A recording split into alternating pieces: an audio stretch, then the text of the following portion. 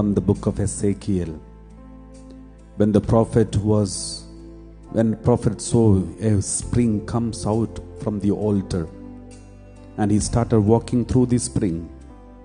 And then in the beginning, the water was only until his feet.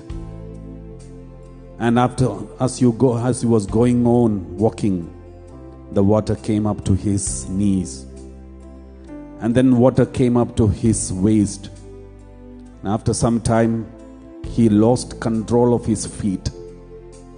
And then the water started taking him where the water wants to take him. Until then, he had control on his feet. And he was walking on his feet where he wants to walk. But once the water started taking control of his body, his feet was taken up from the land, from the floor. And his feet was controlled by the water. By giving this example, the Lord is giving us a very important lesson. We should be controlled by the Spirit. Many people have little anointing and they walk on their feet. Some people have little more anointing, but still they walk on their feet.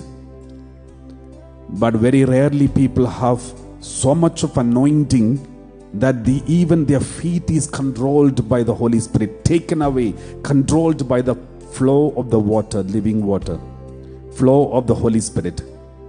Therefore, we are praying in front of God, Lord, take control of my feet too, my whole body, so that you will take where you want to, not my feet wants to.